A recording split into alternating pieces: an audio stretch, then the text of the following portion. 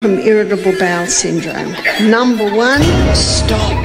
Stop the foods that irritate the lining of the gut. What are the foods that do that? Caffeine,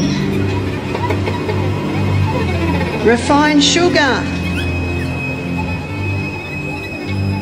the hybridized wheat. We touched on the hybridized wheat last night, and I'm going to explore it a bit more tomorrow in the acid alkaline lecture. Dairy. I acknowledge that Lulabelle in the paddock eating organic grass, who gets milked and made a proper cultured yogurt out of it, that can be healing to the gut.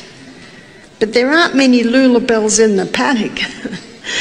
If you were to feed the milk in the supermarket to a newborn calf, the calf would die.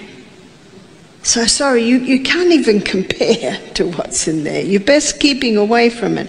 Number one, stop all the things that can irritate that lining. Number two, take a probiotic. What's a probiotic? A Lactobacillus acidophilus bifidus bacterium supplement. Do you know they are the two permanent bacteria that live in your gut? All the others come from those two. Number three, do you remember Psalm 103 verse 14? God made herbs for the service of man.